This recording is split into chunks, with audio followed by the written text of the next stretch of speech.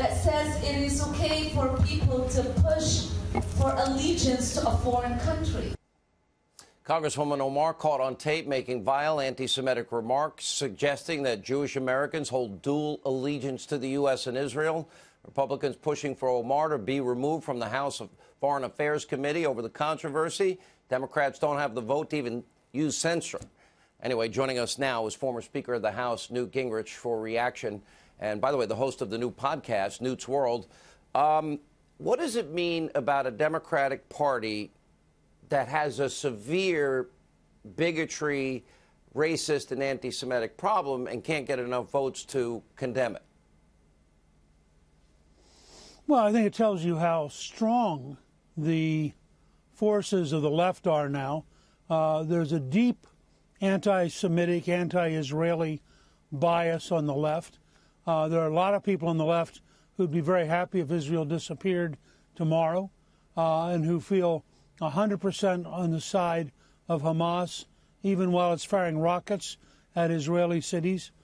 So I think what we've seen is, over the last 30 years, a growth in the anti-Semitic behavior on college campuses and a growing willingness by some Democratic politicians to be very openly anti-Semitic and anti-Israel. And I think the second thing is that a lot of the younger militant members, whether they're anti-Israel or not, they are deeply opposed to Nancy Pelosi trying to exercise any discipline at all. She's not the speaker anymore, clearly. Pelosi is about... Yeah, she's not. I mean, she's clearly losing. Look, she is losing control of the House. They may be forced in a desperation move to change the House rules to block Republicans from offering anything, which would, I think, lead to chaos. But she can't get her party to stay together. And if you're in a moderate district, if you're in a district that Trump carried, or if you're in a district that's heavily Jewish, and you're watching the Democrats go crazy, and you are a Democratic freshman running for re-election, this has to be a really decisive moment. All right. Who do you stay with? Let me ask you this. No. So you come to power with the Republicans for the first time in 40 years. You and Bill Clinton decided you wanted to do great things for the country, and you ended up doing it. And I'm not a big fan of Bill Clinton, but you did balance the budget, which we haven't done since, and a lot of welfare reform, so many big things. He even said the era of big government is over, end of welfare as we know it. You guys found a way to govern, even though you had opposing views. You see now the Russia collusion narrative is collapsed.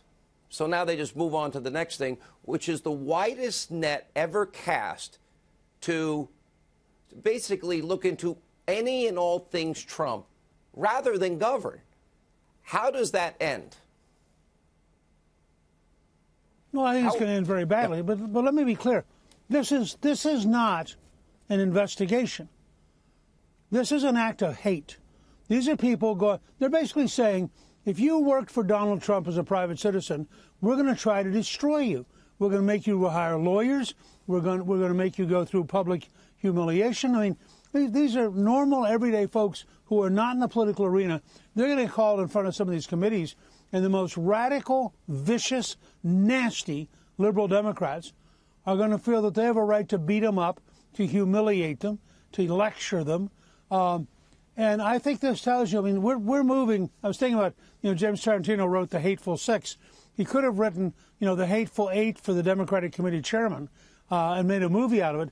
But we have never seen, at least not since the Civil War, the kind of deliberate, vicious character assassination, not just at not at the president. I mean, President Trump's a big guy. If they want to fight with him, he can fight back.